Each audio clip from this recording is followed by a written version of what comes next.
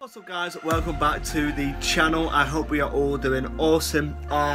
If the quality on this video isn't too great, I'm actually recording it on my iPhone because I'm currently uploading. I can't even show you. I was going to show you, but I'm currently sorting out tomorrow's video on my camera.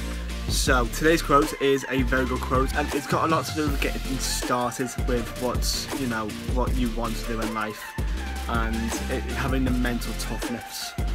So it's all about mental toughness and how you can use your mind as a tool and really get the most out of your mind. The quote is as follows: the mental toughness is when you can find fuel in an empty tank.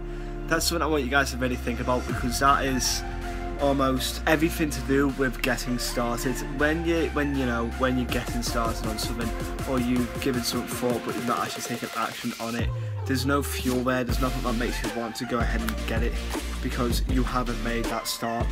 And every good thing starts with you just deciding I'm doing it.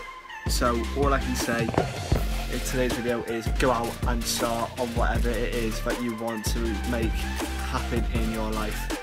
With that said, comment down below guys. I want to know what your take on mental toughness is and how tough you guys think you are mentally. However, today I am just editing a few videos, to be fair. This one's about to go up, and tomorrow's video. So with that being said, I'm going to leave it here. I hope you all have a superb day.